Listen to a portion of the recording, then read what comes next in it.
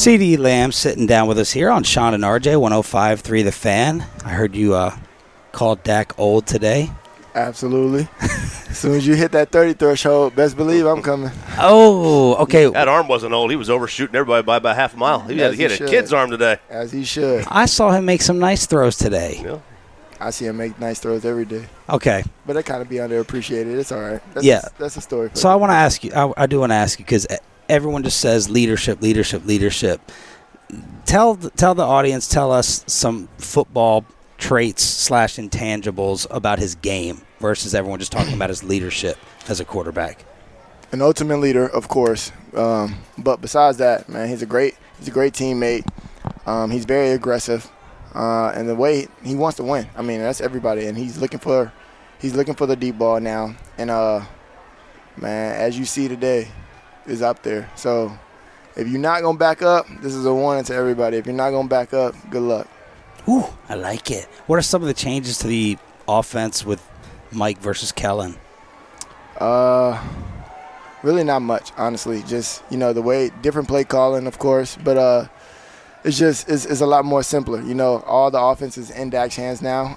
It's not necessarily, being called from Mike or Kel since last year, but now it's all on Dak. Like, however he's feeling versus the coverage. If he like the matchup, we're gonna call that play. If he likes whatever he likes versus zone, he's gonna call that play. So technically, it's all in Dak's hands, and and we moving much faster at a different pace, and just the ability to go out there and play freely is, you can see it as fun.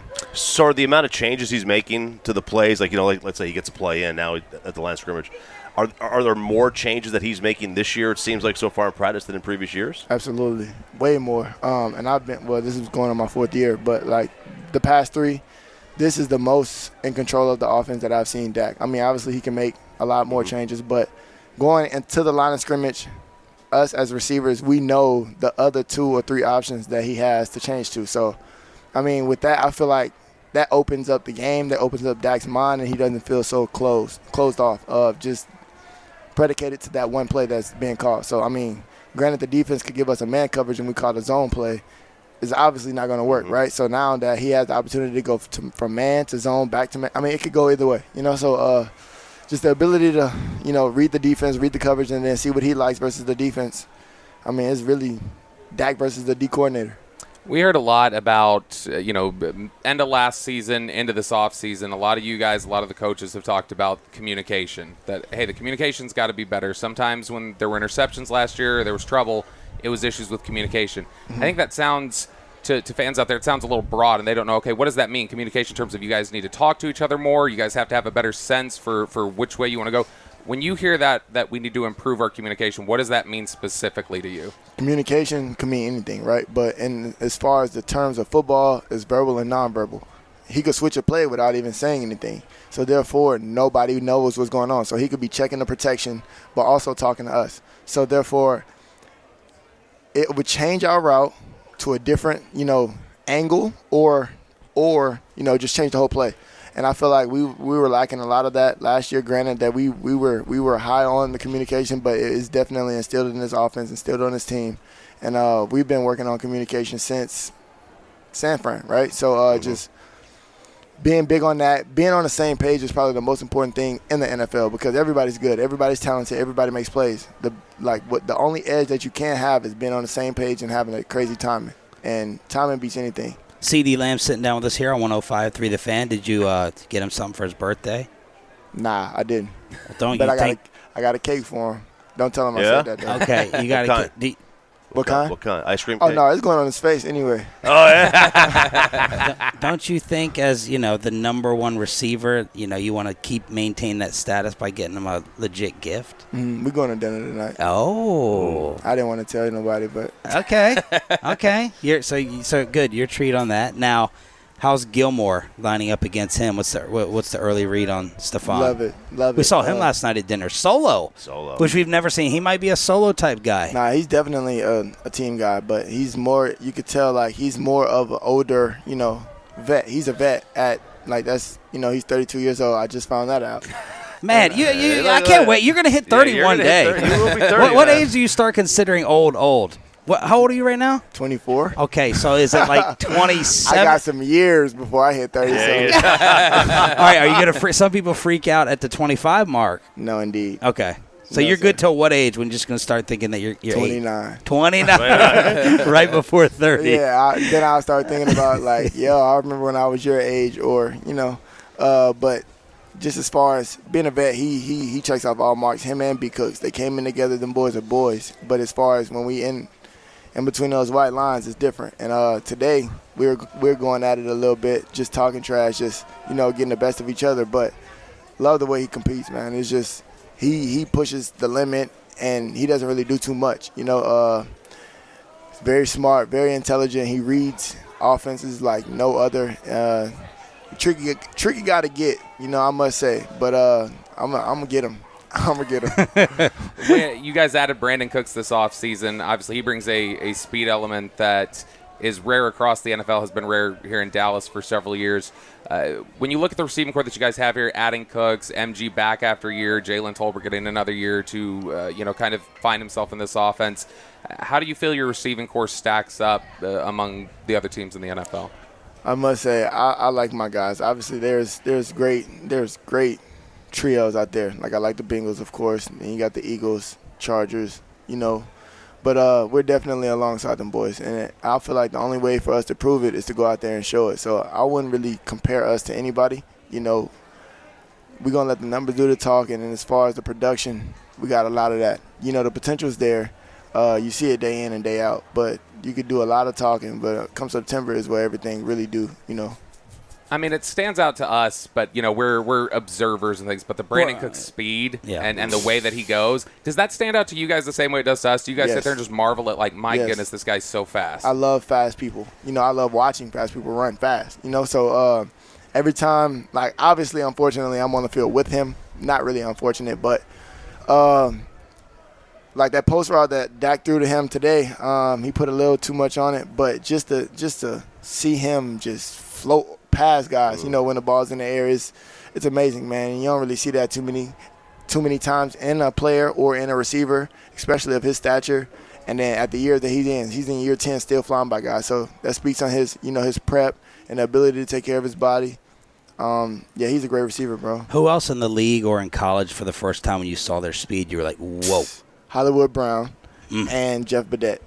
When I tell you those two guys were blazing, it was crazy. Like, I've never seen two. I mean, they're both from Florida, of course, and I said there's something in that Florida water, but those two guys there. I don't want to know what's in that. Man, listen, swamps, alligators, snakes, all you can think of. What is your teeth whitening procedure? That is amazing. You got to brush them 2 times a day. That's it? That's all you got to do. There's no, like, use Colgate. None of that gel stuff or those hate UV things? I hate that. You didn't get them whitened? I did a couple times. Okay. But that was like, no. No coffee? No coffee. I don't drink coffee at all. Nothing? Stains your teeth. It does. What about stop drinking coffee if you're drinking coffee? we do. What about how many cigarettes a day? He's not a basketball player from Europe. All right, Some of them got handles though. Do you care? Do you care more about your Madden or top 100 ranking? Top 100. Okay. And do you know where you came in this year? Mm-mm. Okay. I don't think they've named you yet. They haven't? No. Which is good. Which is very good. 60, 70? No, they're about to start going top 50. Top 50? Is there an area where you would be satisfied, or was there one, a group where you're like, that I can't be this low? It's not an area where I'm satisfied at all until I'm at least top 10. Did you fill out the list yourself? Did I fill it out? No. I didn't. Why? I mean, I don't care that much, right? Okay. But I love seeing those guys be nominated. Just off the hard work and dedication and the success they had in the season. So it's always a treat to watch them boys, like see the list from 1 to 10 or 1 to 20, if you will. Shows you really the standard of the NFL, how hard you got to work. Some guys I know, some guys I don't know, but I'm very familiar with because I played against them. But you can see it, man, and it's huge congrats to whoever gets number 1 this year. They deserve it, and top 10. I mean, that's a dream. I think most people have you in the top 10, though, right? No, he's talking about Dan Orlovsky. He's talking about overall top 10. Overall top 10. Yeah, he wants to be overall. I'll work for it. Okay. That sounds crazy. I hear you. But I'm good for it. Do you think there's a wideout who clearly stands out as one now? As one besides yourself, as one in the league, number the one. best. I like Devontae Adams a lot. I love him. His game he's perfected this position. As far as route running, releases, the ability to be pressed, man, zone, whatever, the way he moves is fluid. How do you look at receivers and say, okay, this guy has got this talent, but he's in this system, or he's got that quarterback? I don't necessarily look at the system. I look at the receiver itself and his success. Like, what routes is he running? What defense is he seeing? What coverage is he seeing? How many guys are actually good corners that he's going against? All that really plays a factor because, I mean, us as one receivers, we know the favorable matchups, right? Mm-hmm. But versus when you see another guy that's a top 10 at the cornerback position, how you going to perform? Right. You know, there was a lot of discussion, at least, in the media and amongst the fans last year that, okay, Amari Cooper's gone now. CeeDee Lamb's stepping into this number one role. Is that something that we overblow as a talking point in terms of having to step into a number one role, or is that a real mindset that you feel you had to step into and actually had to own a little bit? No, that's a real mindset. It's a responsibility, in fact. Just understanding, like, you are the focal point. You're going to be the focal point, and you have to know that you're going to see double and triple coverage and be okay with it. You have to be fine with being tugged a little extra more. You're not going to get as many calls. The game's going to be more physical for you. Guys are going to impact you in different ways rather than if it's just when you're walking back, bump you, or when you're running a route, bump you. All that plays a factor. But as far as going from, this offense along with Coop to not having him, I understood the situation and I understood what role I was getting myself into. I always looked at myself as one. I've always been a one no matter what offense I've been in. And, man, I like to win. So I feel like by me just having the mindset that I've already had, I always felt like a one. Did something click for you in the second half of last season in particular? Because that's when I felt like, in my opinion, you answered the question of being a one in the second half and then producing with Cooper early on. Did you feel something click or anything different in the second half of the season? Because that seemed to silence any doubt. Just started being more aggressive, being true to myself, doing what I love. At first, it was a bit tough. It was a bit rough. Obviously, not having Dak and then working with Coop, and it was just a change in my game. Quite honestly, it was just I was thinking a lot more. I was in my own head a lot more. But as far as when I got Dak back, it was just like, all right, you know what? You just got to go out there and do what you did. Do what got you here. Enjoy the game as far as have as much fun as you had before you got to the league, before all this craziness was on your back, and just go out there and do what you love. And that's the mindset I have now. So just going out there playing a game that I love with the guys that I love and building this camaraderie, and I'm trying to go get a ring. CeeDee Lamb here on The Fan. Correct our observation or our opinion, but we interviewed you really early on, and Bobby's in the locker room every day. He's like, CeeDee has gotten a lot better with these interviews, and you are a treat as an interview. Appreciate it. Do you feel more comfortable in interviews, or you feel like you've been like this from the beginning, or are we way off? Because you're comfortable, you're willing to talk, all of it's flowing and coming out. So that was a compliment. No, I appreciate that. But I did go to school for communication. It got better. Honestly. Just start being more relaxed, being more truthful, not really thinking about what I'm going to say, just answering the question for what it is. And, if football, being truthful. If football ended today, your communications degree would take you to what? What would you want to do? I could be a broadcaster. Okay. I could be a broadcaster. So, like analyst, game analyst in studio? I'll be in the studios. I'll watch from the studio. Okay. Do you have someone who you give major props to that's doing it now that you like? Or not necessarily. I like all them guys. I learn from all of them. But Shaq and Charles are like, they're the pinnacle of this broadcasting thing just because they're having fun doing it. I won't even watch the TNT games, and I go home like a loser, and I record inside. You should. And I just go to watch it back for that. Bro, they have so much fun on there. It's just like they're themselves. They're how I feel like the broadcasting the analyst or the in the studio guys should be. You know, be relaxed, explain the game. They talking from experience also, and 9 times out of 10, I mean, they're probably right. When football guys are breaking down X's and O's on TV, are they normally like breaking it down correctly?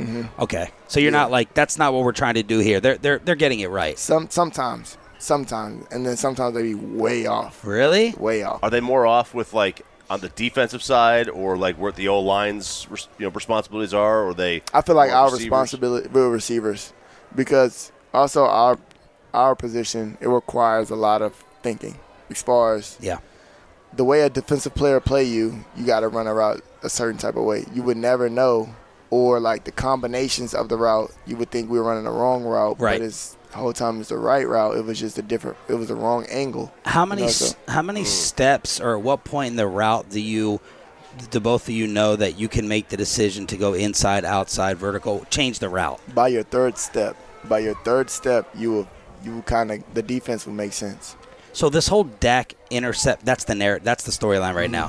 What do you say to this whole Dak interception number narrative? A lot of, like, if you look at it, a lot of it was on us as receivers, not being on the same page, but the communication part, that's where it comes into play. Like, I feel like if we were always on the same page, understanding I will have to cross face on this play instead of taking a regular angle, that's 2 picks right there that's taken away. And then some are tip passes that can be completions. That's like 4 picks. So give us some excitement for another guy in the group. We're waiting for Gallup to bounce back.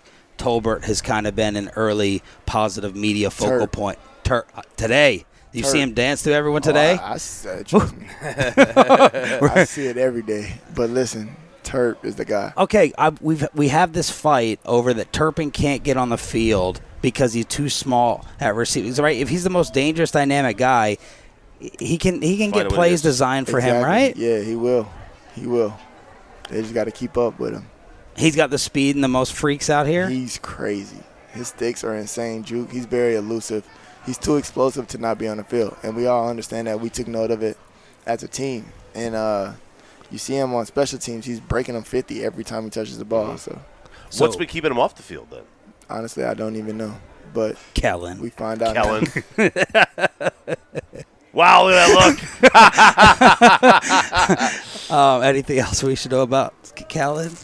I didn't say Kellen. Y'all said that. Oh, okay. I don't know. You looked at me. I was just joking. Gave a look. I was just playing. We don't know what the look is. So before we let you go, Paris in the offseason? Lit. Was it? Definitely. Once in a lifetime experience. I never thought I would be in Paris for Fashion Week, but I love clothes. Like, I have a true admirer for clothes. So how often do you get new clothes per month? That's the weakness? The real ones, no. But listen, I have new clothes every week. Wow. It sucks. It sucks. You're holding your head in shame a little. Is it embarrassing? Yes. Because I know I should stop, but I can't. I love clothes. I mean, I don't spend crazy amounts on clothes. Like, I don't just spend $10,000 a week, right? But every week I'm definitely buying something new. Do you have a stylist? Yeah. So Really? they're on the lookout, like. But it's like a mixture of my stylist and me. So like, wow. she send me something. She's actually out here in LA. But and when I go to the mall, like, I have a couple guys like send me some stuff. Like, I can't obviously just walk in the mall and just chill and relax and just shop, but they'll send me a couple albums. I give them my number the one time I do. They'll send me their newest drops. Oh man, listen. You have extra like facilities for storage yet? Not yet. It's coming. It's coming. It's coming. Are you a hoarder? Like, you're not getting rid of the old clothes? You wear it once and then it's done? Or you rewear Sometimes. I rewear a majority of it, but it's something that I've worn once and I haven't worn it again. So more clothes than shoes? Or shoes too? Shoes too. The whole outfit. I need the whole outfit. CeeDee Lamb sitting down with us. Interview of camp so far. Congratulations on all the success, man. You're a treat to have sit down with us. CeeDee Lamb, soon to be buying a lot more clothes. Buying a lot more clothes. Here on Shan and RJ. And a storage unit. And 105.3 The Fan.